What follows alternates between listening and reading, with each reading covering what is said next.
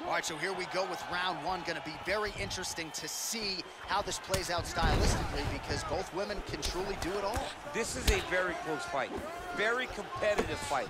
Both of these young women are so well-rounded that you can't find an advantage for either fighter. I'm so excited I can barely stay in my seat. Whoa! She is such a diverse striker that big strike landed, and it looks like she's gonna finish this fight. We got to fight, folks. Nice liver shot lands. Hands on your face.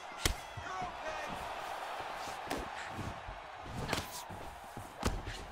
okay. Oh, big left. Knee to the body. She's starting to put together some significant body work here, and these are going to take their toll as this fight goes on. Game of inches right there, boy. Wow. It was good night if that landed. Educated jab right there from Zhang Weili. This is a competitive division, but certainly looks like a fighter who could reign for some time. I mean, China's first UFC champion. And Weili is the person that you want to see carrying the flag for her country. She has everything. She's even learned to speak English now. She understands. Nice liver shot lands. Oh, you can that never one know what her. you're going to see with this young lady. Is she going to finish the fight? An uppercut landed.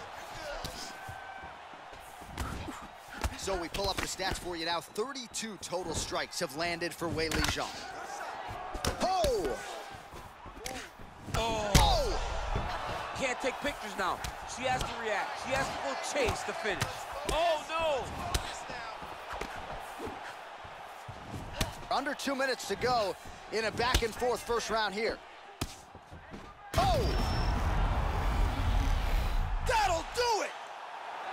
Over. Oh, my goodness. What a fight.